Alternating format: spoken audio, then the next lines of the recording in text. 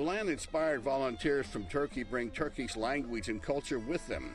In Houston, they sponsor a Turkish Olympiad where American students compete in Turkish dance and song. The winners compete in an annual competition in Ankara, Turkey. There are more than 1,000 Gulen-inspired schools and universities in over 100 countries. Gulen has always emphasized education, and that really lies at the core of this movement. To be a good Muslim meant to be well educated, and to be a good Muslim who participated in modernity meant to be conversant and well educated in science, math, and technology.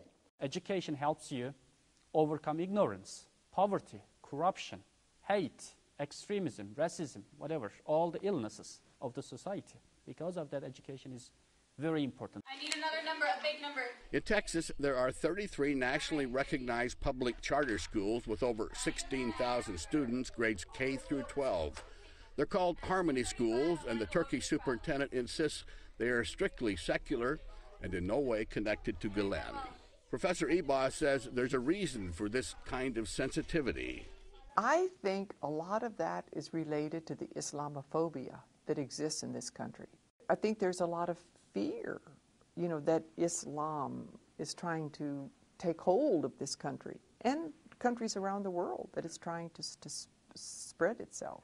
About 60% of the kids in the Texas Harmony Schools come from disadvantaged neighborhoods.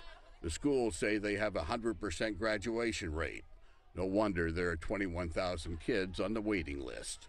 I think the Harmony Schools are an outstanding example of what the Gulen followers have been able to accomplish, and particularly with respect to education. Of the 3 high schools that had graduating seniors this year, only 3 students had not already been admitted to a 4-year college by the time of graduation. I know teachers who stay up here for 7 o'clock at night, 8 o'clock at night, who are also working at night from home. They know our expectations for them.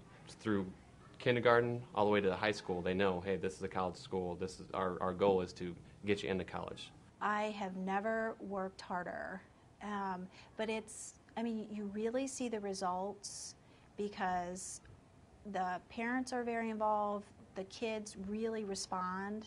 Gulen, not only he urges teachers to go and work at these schools, on the other hand, he urges people from all walks of life to go and support all these schools.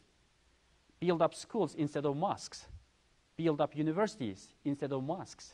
Build up cultural centers, interfaith organizations, aid organizations, hospitals instead of mosques. Supporters say Gulen owns nothing himself, but has persuaded others to give generously to many independent organizations.